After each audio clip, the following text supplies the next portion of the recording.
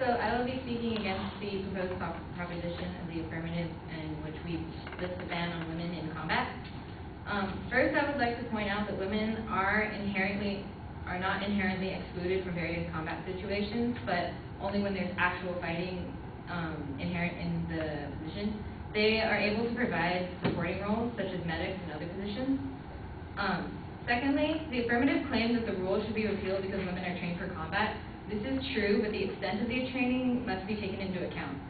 For instance, standards are lowered for women due to their physical constraints, that is biological, and not due to their lack of training.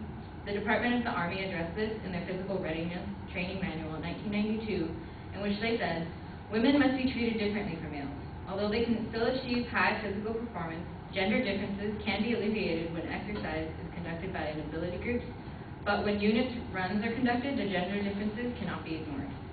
Also, the skills training is quite different from that of men due to roles enacted by the military, hoping to keep women in an environment in which they feel secure. In the book Women in Combat, Civic Duty, or Military Liability, which was published in 2001, the authors DeYoung and Fenner found that officially the closest physical contact that Army men can have with women is body touching during non-violent physical exercise or to pin on awards. This will not be beneficial when soldiers are supposed to be wrestling, performing bayonet attacks and chokeholds, simulating strangulation, body tackles, and other various close contact training.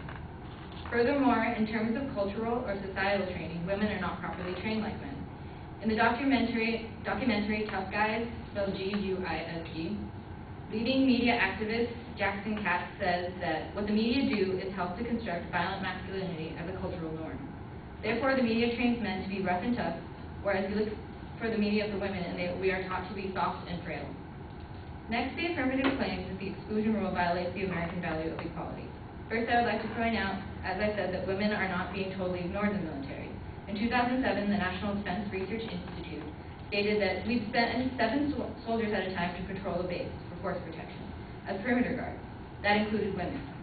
There were also female medics there on the medical teams, and there were female signal leaders who provided general support to the brigade and provided connectivity. Secondly, the affirmative claims that the rule prevents women from taking positions that men can take. In reality, it is the attitudes of people in the military, not the rule itself, that hurts women's equality status more. The Pentagon released sexual harassment data in 2008 that showed that 1/3 of women in the military were sexually harassed. This is only a limited number due to the limited contact women have with men, as they are not in combat situations. Clearly, there is a lack of respect shown in the attitudes of many of these military men, and if the rule was lifted, they would most likely be higher statistics. Finally, the biggest issue that the affirmative brought up was the idea that the Army with this rule is violating the idea of equality. But we have to think that the Army is about functionality, not equality. They're there to protect us. Women's presence in combat will compromise the secrecy of the mission. For instance, in the book by Fenner and DeYoung I mentioned earlier from 2001, this was the account of a POW who broke the rules when she was interrogated. In Cornum's first Iraqi interrogation as a POW, she admitted her chopper was shot down during a search and rescue mission. She instructs her readers that the Iraqi guards were less rough with her after her admission, which she admitted was a violation of the soldiers' code of conduct. This could be due to lack of training, psychological weakness, or any other factors. Think of this in contrast with the account of a male from the same book.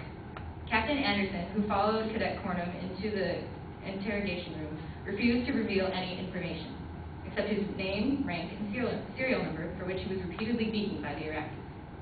The next point they made was that the war today has no front lines and that women in the Army are already face danger on multiple levels. Their minor claim is that women are trained for combat situations regardless of their position. Like I said earlier, although they are trained, they do not receive adequate training. Constraints and rules that prevent them from doing so are inherent in this situation right now. Although in training sessions many women were not found to be able to handle psychological obstacles. In the book by Fenner and DeYoung, they found that real-life examples of women who have been able to withstand even simulated ground combat horrors without being damaged to the point of permanent disability are extremely rare. Their last point was the idea that lifting the rule would strengthen the military's power by providing more qualified persons to fulfill the position. The first minor point says that the rule would bring in much needed personnel. In terms of personnel, it has been found that there is a finite limit to the proportion of female population that is interested in the military. The affirmative also claims that women's presence in combat will increase the effectiveness of missions. I have found that the opposite to be true. First, cohesion within the unit will be heard. In an article by Vicki Stamans from the School of Advanced Military Studies in 1992, it was found that interdependence is affected by job skill, which I said earlier is significantly different between men and women due to the combat training. Tactical skills, strength, this is a biological difference. Stamina, also biological difference. And aggression, which is mediated by the media itself. And protectionism, which I will address later.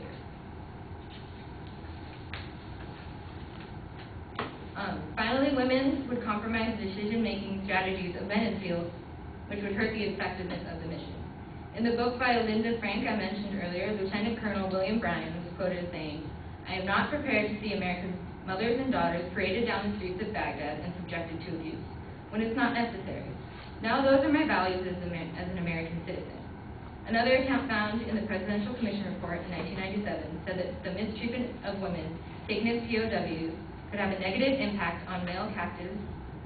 The presence of women might cause additional morale problems for male prisoners. And finally, a personal account of a former Vietnamese POW, Air Force Colonel Norman McDonald, said this: "There is no question in my mind that I would certainly lean toward giving the enemy something if I knew they were raising hell with a fellow female prisoner." Based on these points, I hope that you will support our idea to keep the military as it is.